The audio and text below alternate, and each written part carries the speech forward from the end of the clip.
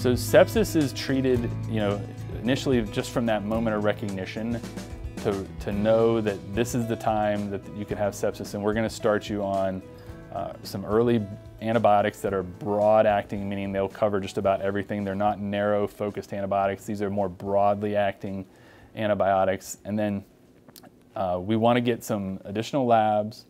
We want to make sure, one of those labs is called a lactate, to look for signs of decreased blood flow to the vital organs in the body. And if those things look like they're normal, then we'll continue down the course. You continue your antibiotics, and hopefully everything gets better.